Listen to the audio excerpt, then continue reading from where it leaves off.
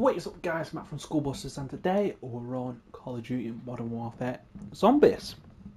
So what I'm going to discuss about is the Cryo Freeze Ammo mod and what you need to do and what is the best place to do this. I know my mate has been really struggling with this, and obviously I've got to do this, but now she's told me the best way to do it, and I'm just doing a video on it. So we got the Freeze Burner Act 1 mission.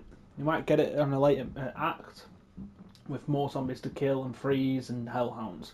So what you need to do, you need to make sure you have the recipe. Because if you don't have the recipe, you might only have one shot at this, unless you get elemental pop.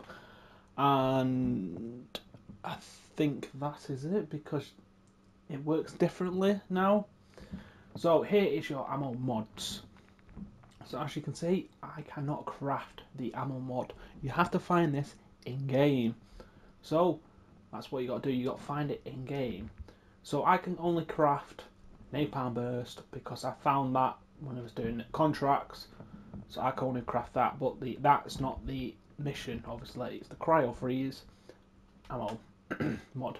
Luckily, I do have rewards a cryo freeze ammo mod. So let's go and quick that. Okay guys, this is the plan. So you want an unpack-a-punch gun, okay? Let's see if we've got a freeze on him. No, I did not. Right, so you want an unpack-a-punch gun, okay?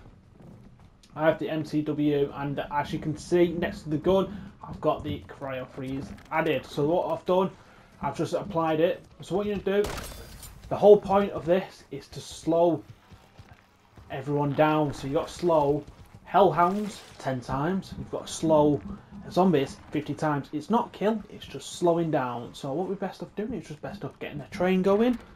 And this is how we slow them down. So if they die, they die. You can't just farm this. So the most important one is going to be the Hellhounds. So, I forgot to buy armour. That's one thing I forgot to buy, was some armour. But we should be alright.